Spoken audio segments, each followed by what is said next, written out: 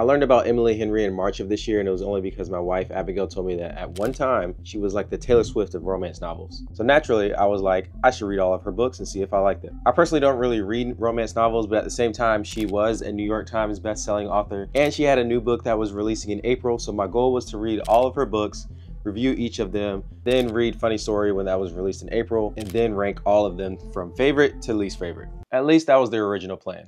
When it comes to reading, I consider myself a super casual reader, as in I'm not a speed reader, and I'll read a series or book or two for about 2 months, not read a book for about 4 to 5 months, and then start reading again. I mean, I have a Goodreads account that I don't really keep updated. I use Libby, I have a Kindle, and I actually enjoy reading, but I also enjoy a lot of other things that I give more of my time to. And I usually tend to stick to 2 genres. The first one is the dystopian type of book, like the Arc of the Scythe series by Neil Shusterman, the other being biographies or autobiographies. I'll usually read a series and then read a biography, and then I'll just switch back and forth. Abigail, on the other hand, reads different types of books and has a collection that's always growing. This is actually one of her bookshelves behind me. She also has an Instagram account if you want to follow her reading journey. But here's my little collection of books, and here are hers.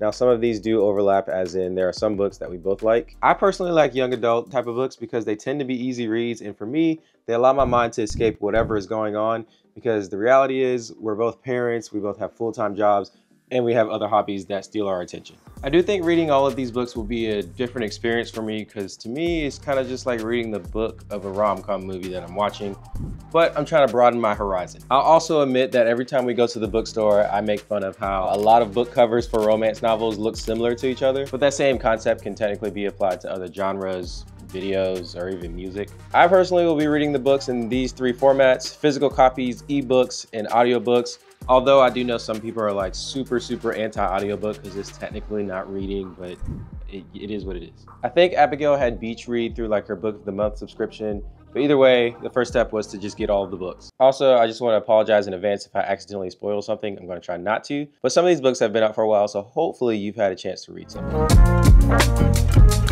I had to go to Vegas for work, and I figured that since I was traveling, it'd be the perfect time to get some reading done.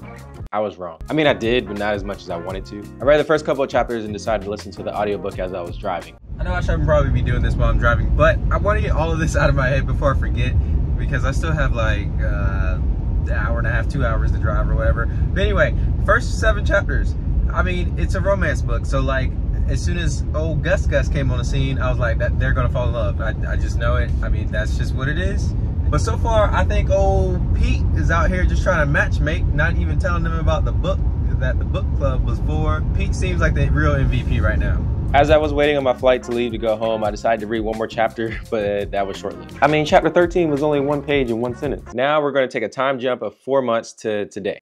I'm still on Beach Read, and Funny Story has been out for a while and most people have read it, so my original goal was missed. I also broke my foot, so I'm kind of forced to stay still for a while, but I'm still determined to stay focused and experience these books for the first time, and one of the ways that I'm staying focused is by using these mental performance shots by Magic Mind. I've been taking them for about 2, maybe 3 weeks now, and honestly, the biggest difference that I feel is that I feel more focused when it comes to performing a task, or I don't feel as tired like later in the day when you get that 2:30, 3 o'clock feeling. But don't get it twisted. It's not a caffeine shot. It's just something that you add to your daily routine, or you just take it right before you're trying to focus on something. It takes a couple days to kick in before you start feeling the effects, and it's all about mental performance, and it's 100% safe. If you want to try it for yourself, head on over to magicmind.com/Relly, use the code Relly20, and it'll knock off some of that price for you. So I had a plan to finish Beach Read within 2 days. So even though I usually divide it by how many chapters I have left, I did page numbers instead. And at this moment in time, I was good if I read 84 pages each day. So I was trying to fit in reading whenever I could, like while my son was napping, for example. And Abigail also inspired me to start carrying the book and my Kindle with me. I was gonna try to get some reading done while I was at the doctor,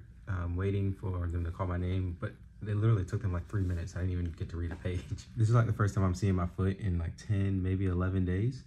I'm basically gonna figure out if I can either put any weight on it or if I can do other things like driving or even standing up in the shower even. I actually am making progress as far as recovery goes, but for right now, I still can't walk yet. I was at the point where I want to know like different details about certain things like Gus's previous marriage or Sonia or Sonia, whatever her name is, and how she fits into all this. But chapter 24, man, I was reading that and I was like, ooh, she's there. And then when January got home, I was like, ooh, And then of course, like I had to read the next chapter. And as I got to the last chapter, I honestly didn't know how it would end because in my mind, you had the perfect kind of expected dancing in the rain, I choose you kind of thing.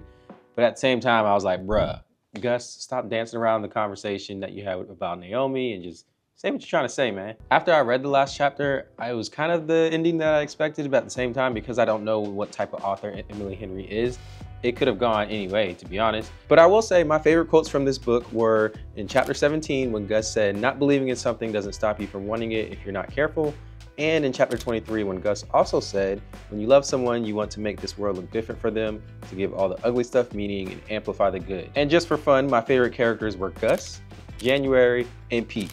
And shout out Pete because she's basically the one that kind of started or restarted all this. I'd give Beach Read a solid 4 out of 5. Now I have no experience with romance novels, so it's going to be interesting to see how this book compares to the rest of her books and if that rating will change for me. I know I shouldn't do this, but if I were to guess the plot of this book based off the title alone, I would say that it's about a woman that meets someone on vacation and they fall in love. Okay, maybe that's a general consensus, or maybe that's just me, or maybe that's what Emily Henry wants you to think. To try and read this as effectively as possible, I was doing some quick maths and I figured out that if I could read 180 pages each day, I could finish it in 2 days. After I read the prologue, I couldn't figure out if Alex and Poppy were together or if they were just like friend zoning each other, Alex more so than Poppy. As I read, I obviously became aware of the situation.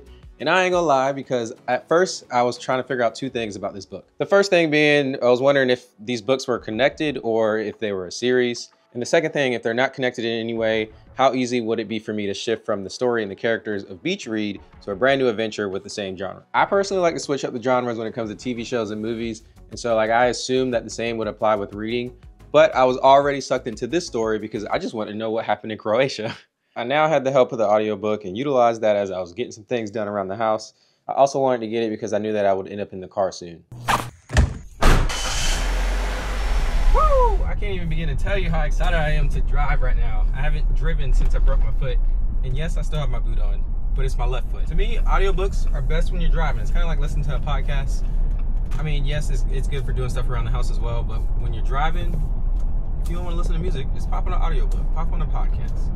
Or just ride in silence. I do think if I was like normally going into work and all that, I would be listening to the audiobooks more often, and I would have probably gotten through the books just like quicker. But there's just something about holding a physical book and just reading something. Like one thing I realized with the audiobooks specifically is like it's harder to see those quotes that stand out to you or those lines in the book that stand out to you because you're just hearing it, and it's easy to kind of just let the quote or the line go by, just one ear out the other. Figure since I started a new book, time to go get a new look. Going to see my girl Dee Dee at Diamond Cuts. That was bad. I'm going to get my hair retwisted, and I've had this scheduled for a while. I could have technically just listened to the audiobook while sitting under the dryer, but I had a feeling that I would have been easily distracted by everything that was going on. It was good to see that I was 1/4 of the way through the book, though. Woo! Look at your boy. Check me out. I don't even know what you can see. Now I just gotta fix all this. I'm probably gonna shave it all off.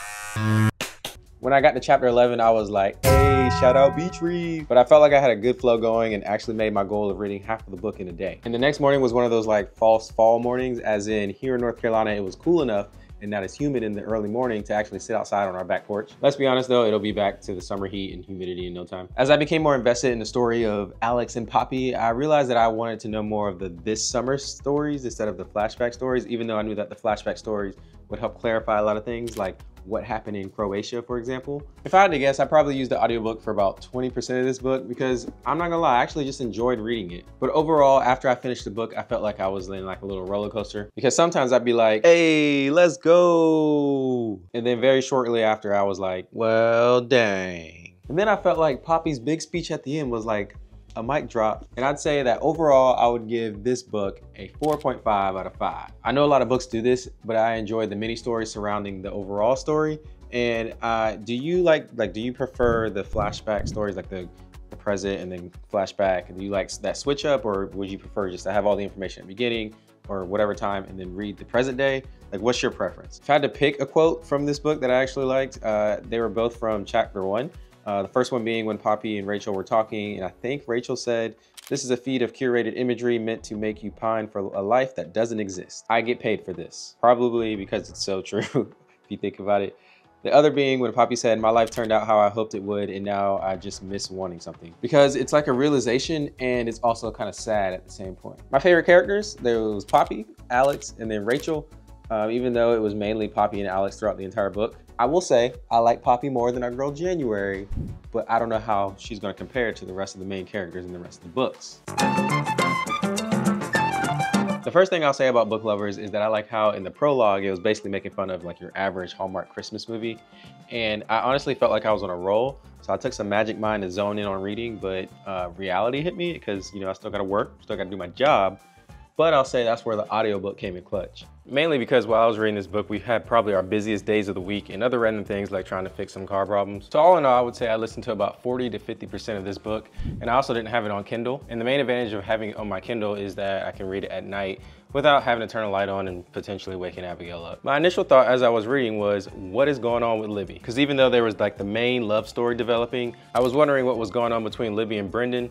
And then eventually I was like, Charlie's sister is the real villain in all of this. Then I was hit with the thought, come on, Libby.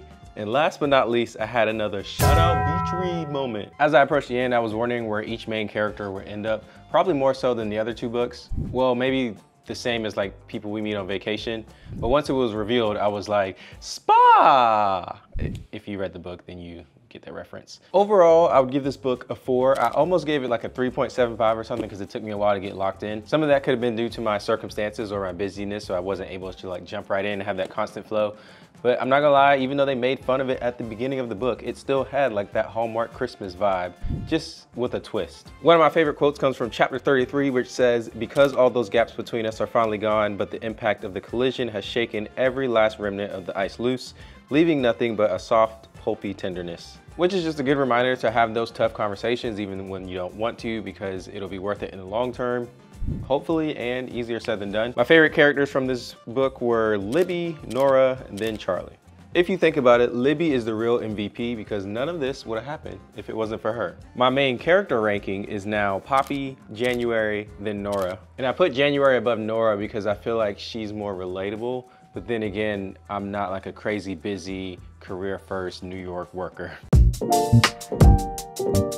With Happy Place, I was on a roll, fresh off of Book Lovers. Luckily, Abigail already read this one a while ago, so we already had it on our Kindle account, but I did utilize the audiobook and the physical book too. And I'm not gonna lie, this book took me the longest to get fully invested in, unless funny stories just as bad. But I read throughout the day when I could, and when I'm reading, I tend to put on lo-fi music in the background, like Lo-Fi Girl, Lo-Fi Fruits, Close on Sunday, or my old friend from college, Sunday Vibes. I know some people prefer to read in silence or read with different kind of music, classical music, whatever it is. But for me, that's just what works. And by the time I reached the theater scene or part or whatever, I was like, yeah, they're definitely gonna end up back together. I mean, I had that assumption from the beginning, but it kind of like sealed the deal now. So as I'm reading this, we ended up finding out that Abigail's car needed a whole new battery. So I listened to some of it while I was changing the battery. And if my doctor sees this video, don't worry, I was really careful with my foot. I will say when Harriet read that text message at first, I was like, nah, it's not gonna be over. It's just gonna be the opposite. But dang. Then I felt like I was on the sideline when like Sabrina, Cleo, and Harriet were going at it. I was like, Then of course, dare I say it again, shout out Beach Read and technically Book Lovers. Overall, I'd give Happy Place a solid 3.75 out of 5, mainly because it took me a while to get into, and that could be my own fault. Maybe I need to reread it, but I also didn't really like the ending as much compared to the others.